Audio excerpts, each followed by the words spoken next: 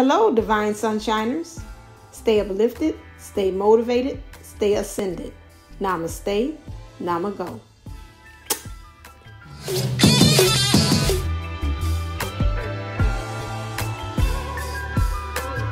Hello, this is Divine Sunshine coming to you with your trigger warning and a channel message, really, in some ways. Excuse me. Did you know the way that you talk about your twin is also blocking you to union? Should like cue the music. I should do that. Do a new way. Click.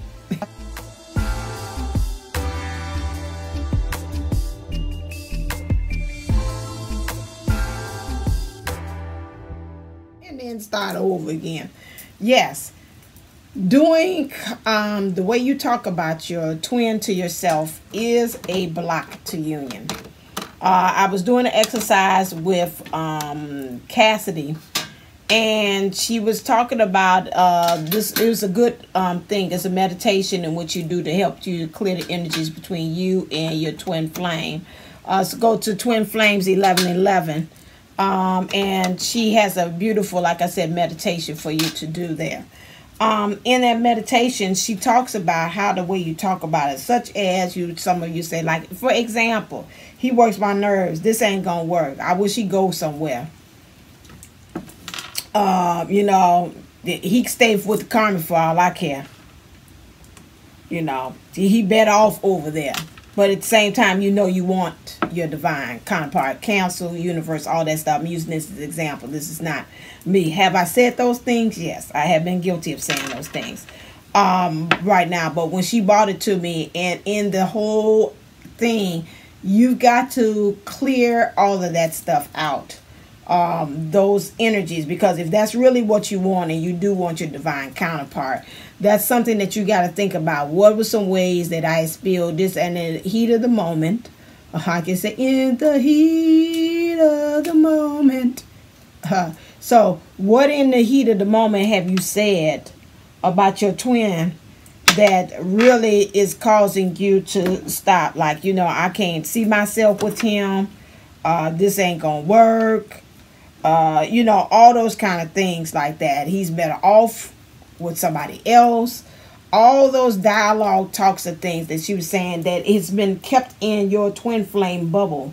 That energy has been just floating around, almost like they're showing me like an aquarium. You know, a lot of times when you're in the aquarium, you got to clean it out from all of that stuff, that food, the waste from the actual fish themselves, dead fish, all that stuff. And in that aquarium, you looking and say, oh, that looks so beautiful. But then when you look at it, you saying, you know what, this need to be cleaned out.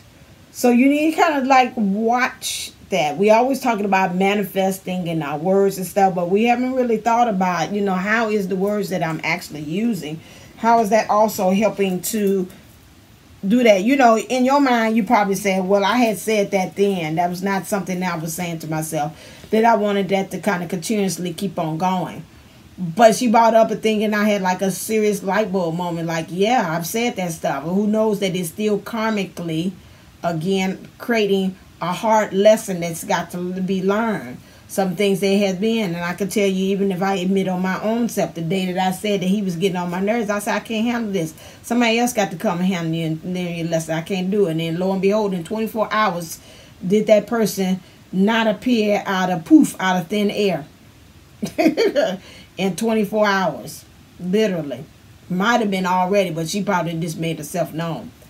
Then it was like, okay, it's out now. There's no hiding that because you gave permission for her to exist.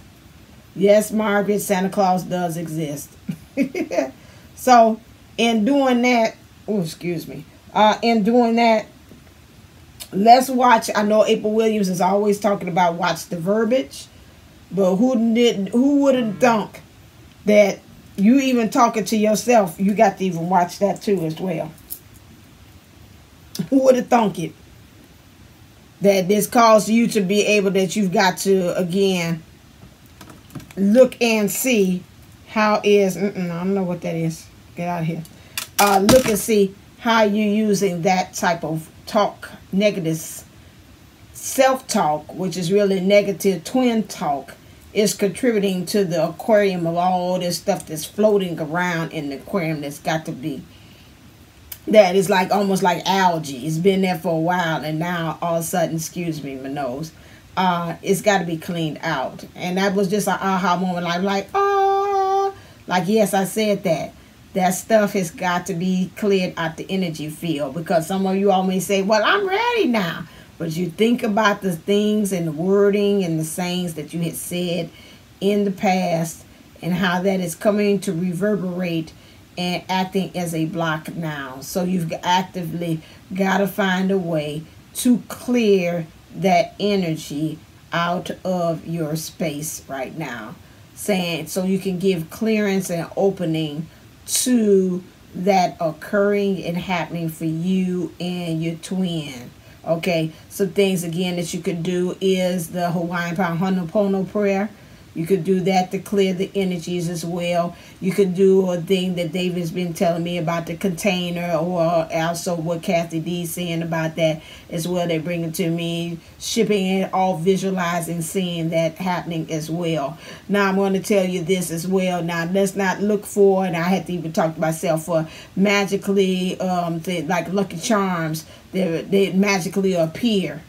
And then everything is going to be magically delicious once you do that. Now, they might happen in that thing. But again, I want you to practice patience in this too. Because I know a lot of times some of us do believe that, you know, instantaneously, yes, it can. But if it does not, that does not mean that you did anything wrong. Sometimes, again, you got to remember, again, it's like sediment. They showing me, or like things have calcified over time, that it had become hard. And that's something that you're going to have to kind of constantly work with. Yes, I do see. Yes, I can do. I know I spoke the words, say that I can't handle it. I can handle it. You know, start handling yourself. Start changing and shifting things within yourself. But I wanted to bring this to you because they keep on singing that song, in the heat of the moment.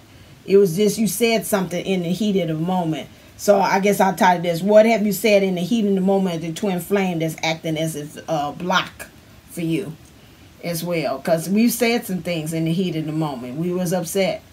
And, you know, some of this stuff is now coming along, and now, like, you know, it's causing. We coming in and we're talking about, like Kathy D said, that coffee pot. And we're trying to clean up all of this stuff that's happening within us. And this is where we are. How can it, what is this little bit of scraping of something down there that say, hey, we got the all clear, but when we look in the 3D, say this stuff ain't matching up. Something is still in the bottom of this thing, like a purse. I cleaned it out, but something is still in there. All right. So I just wanted to bring this to you. I think that's be Thursday, Friday.